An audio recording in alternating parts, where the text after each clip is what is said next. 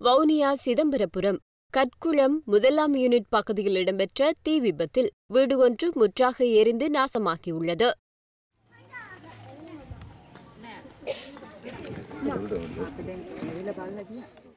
தாய் மற்றும் தந்தை வீட்டில் இல்லாத வேளை பிள்ளைகள் வீட்டில் விளையாடிக் கொண்டிருந்த போது இந்த சம்பவம் இடம்பெற்றுள்ளது. எனினும் தெய்வாதீனமாக எந்த உயிர்ச்சேதமும் ஏற்படவில்லை.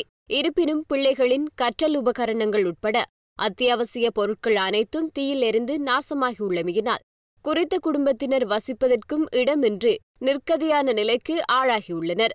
சம்பவ இடத்திற்கு விரைந்த சிதம்பரபுரம் போலீசார் தீ விபத்து தொடர்பான விசாரணைகளை மேற்கொண்டு வருகின்றனர். இதுபோன்ற முக்கிய செய்திகளை உடனுக்குடன் அறிந்து கொள்ள ஆதவன் யூடியூப் சேனலை சப்ஸ்கிரைப் செய்யுங்கள்.